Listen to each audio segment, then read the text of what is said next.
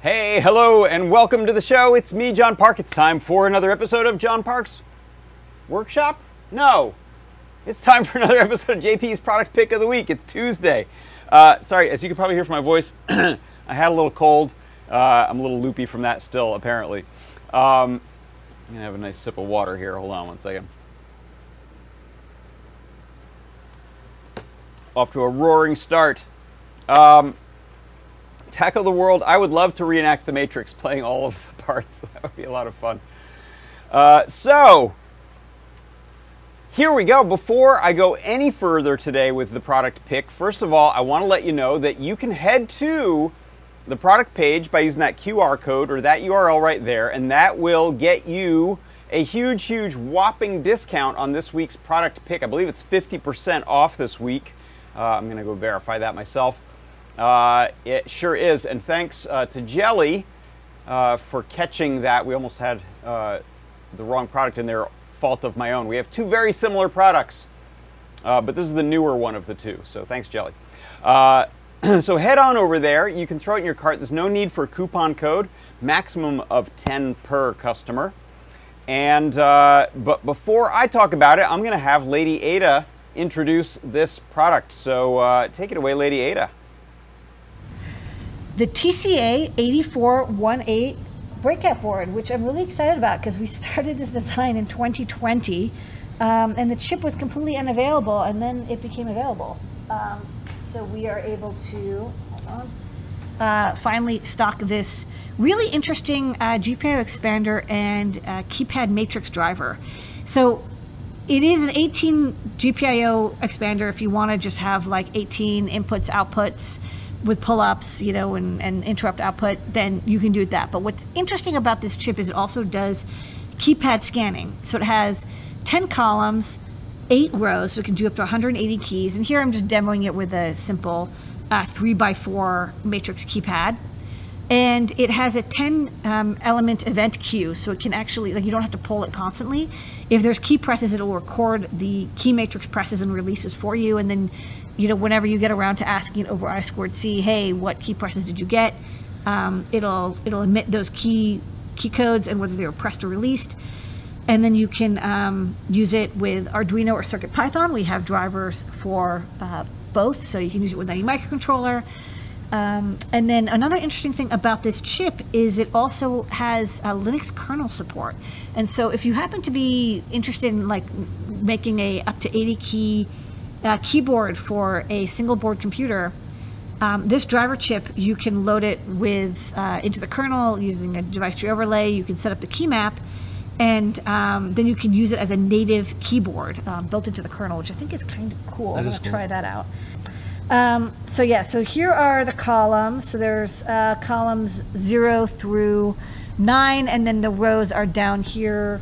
There's 2 up here, row 0, 1, and then through are 7.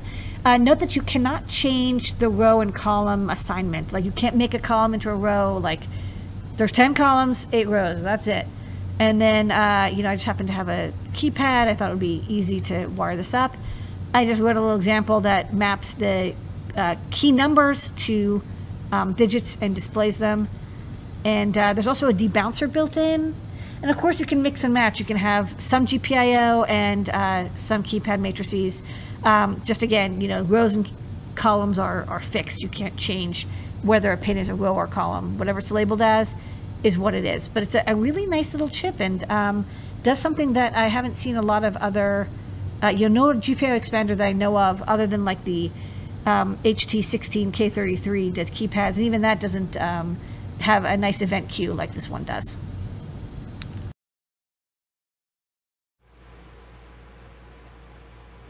Yes, indeed. So here it is inside of my little mysterious box. Here we find, that's the product pick of the week this week. It is the TCA8418 keypad matrix driver and GPIO expander. This runs over I2C, so we have 2 super convenient STEMMA QT ports on it. Also has a couple little mounting holes on there. And then it has pins for the columns, rows, and a couple of extras there for using header pins for your I2C instead.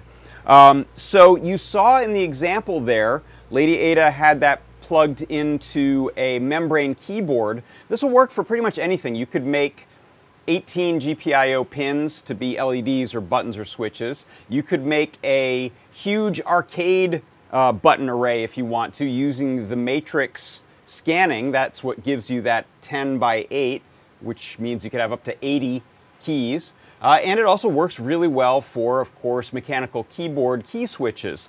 Let me go ahead and jump to the overhead and I'll show you. Here's an example of using it with one of our little telephone style. This is the 4x4 telephone style keypad, so it doesn't have to be a matrix, or rather, it doesn't have to be a membrane. It can be actual buttons, actual little clicky buttons on here. This normally just has header pins coming out the bottom. I decided to solder the board, since the size works out pretty well, not perfect, but pretty well, to solder, if I flip this upside down here, solder the 4 columns and 2 of the row pins, and then the extra 2 I have running, since they're on the other side of the board, using wires there. But that gives you this sort of neat little modular keyboard that you can use, little keypad that you can use for different projects. I have it plugged in over I2C into a perfect recipient for this, I think. And this was Todd Bott's suggestion, so thank you. This is a perfect recipient for it. This is our Trinky. If you have a need for a Trinky, something incredibly small, a little microcontroller that can be plugged right into your USB port on your computer, this will work really well for it. So have the Stemma QT, I2C. This is acting as these 16 buttons, could be up to 80, using the columns and rows. And what I'll do is put one of our little handy dandy adapters on there and plug that into a USB hub, so we can imagine that's the side of your laptop or some other computer that you want to plug into. Now I have immediate access to this cute little keypad. I'm going to give you a little demo of that by jumping over to, let's see, well, this one, yeah, that'll pretty much work. Let me pull the thing off of my face there. Whoops. Okay, I think I have extra. I have an extra keypad on my face today. Let me move this one down here. There we go. So here you can see I'm in Atom, where I've coded it, and we'll take a look at the code in a second. What I'll do is connect to it. I'm going to use Disco Tool to the Trinky. And now you can see, if I go ahead and type on the keyboard here, I'm seeing key events show up. Depending on which keys I press and release, I get different key events. That's what the chip is recording. And then we can use our code to turn that into actual USB key presses. So here I'm just going to put in a comment there, and then you can see I can get 1, 2, 3, A, 4, 5, 6, B, 7, 8, 9, C, star 0, pound, D. Sorry, I typed very messily there, so it looks like the thing doesn't work right. Let me do that again. 4, 5, 6, B, 7, 8, 9, C, star 0, pound, D. So that works really well as a USB input device. You could, of course, also use that for things like MIDI. You could use that not as USB, but just input to the microcontroller itself. Forget about USB. You could use it to type in codes to do different things on small displays, on LCDs, change the color of a neopixel pattern, use it to open up a lock using a servo motor or something like that for an escape room or a solenoid. So these are really, really handy. Another thing you'll notice is that, go ahead and unplug this one. Oh, actually, before I do that, let's take a look at the code for this. I'll leave that sitting right there.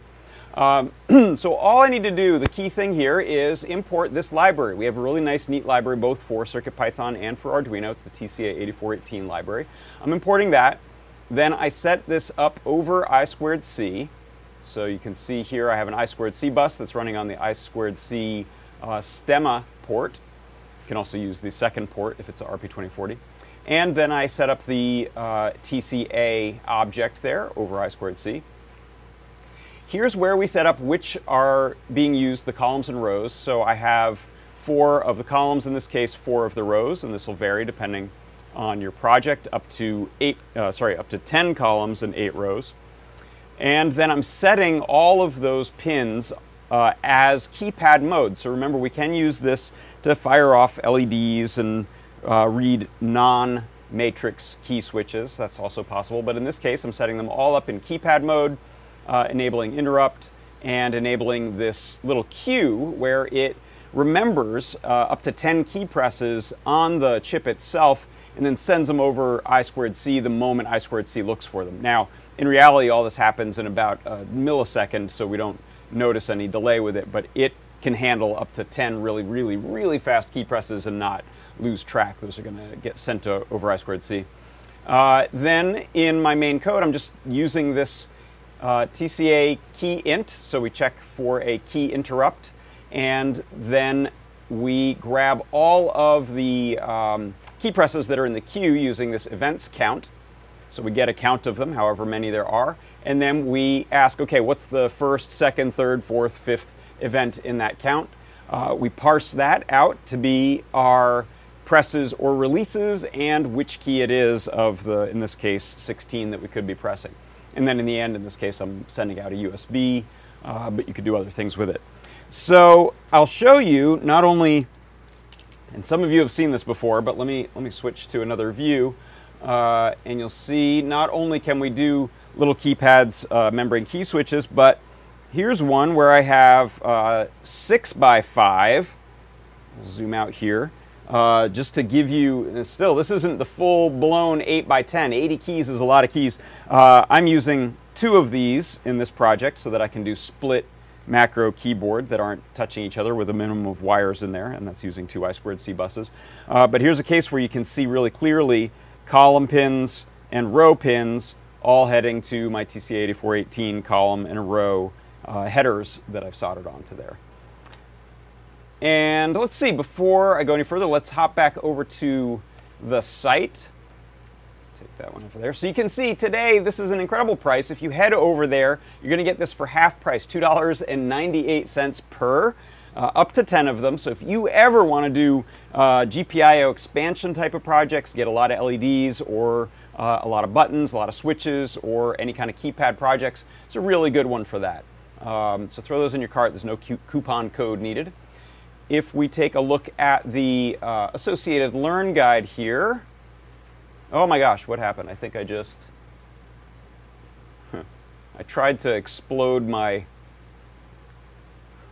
what did I do? Where did I move it to? I tried to explode my broadcast software. It doesn't want to show you the Learn Guide now. Let's see if I can make it go there. It's from the product page. Yeah, that'll work.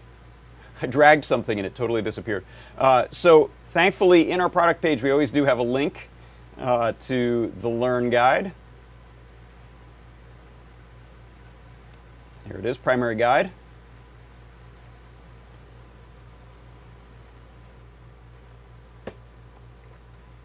So there you can see same little demo there from the video. It talks about the specs on here, gives you the pinouts. And I've mentioned this, I think, before, but this has only one I2C address. So unfortunately, the chip was not set up to be used in multiples. So the only way to use multiples of them is if you have multiple I2C ports on your microcontroller, which you definitely can do on RP2040 based Feather, Pico, Cutie Pie, that little Trinky, and on. At least I think that Trinky is one. Then let's see. We have the download section here in the guide has the data sheet. So if you want to go check that out, you can see this is a Texas Instrument TCA8418, and it tells you TCA8418 is a keypad scan device with integrated ESD protection, operate up 1.65 to 3.6 volts, and has 18 general purpose I/O that can be used to support 80 keys via I2C. So you can get some extra details from that there if you're interested. If we head over to the chat, I saw we had some questions about, probably about the rollover. Tyth says you can test holding down 8 keys at once and then repress 1 while holding the rest. All right, let's see what happens. Let me plug this back in. I haven't tested this. I do have a funny flaw in my code where I'm using shift modifier to create the star, or at least the pound sign. And if I keep that held, it acts like a shift on all of them. So I won't use that one. But if we jump back over to my Atom session here, So you can see both actually in the output and in my main code view here.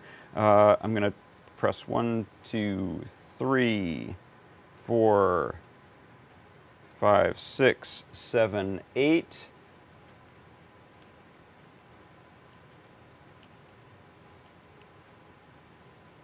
I'm not sure if that's demonstrating. Oh, interesting. Yeah, I don't know what's doing there. My code probably isn't isn't helping us any. I'm getting resends there. Does that happen with just like 1, 2, 3? No. 1, 2, 3, 4. Yeah, I think we might be getting ghosting. So it's possible, depending on how you have your matrix set up with a diode matrix, to get ghost presses. And there are recommendations in the data sheet on how to avoid that. Essentially, if you have to press 3 keys at once, they say put them in different columns, I think it is, or different columns and rows, so a diagonal. They call it the Control-Alt-Delete mode, so you can set it up for priority on 3 presses as well that won't ghost. C. Grover says, or you can use the I2C mux to cascade a few of these. That's right, it's another way to do it, is multiplex the multiplexers, which is definite matrix territory there. All right, let's see. If there are no other questions, I'll remind you to head over to that URL right there, that QR code. It'll take you to the product page. You can pick these up for this great, great price today.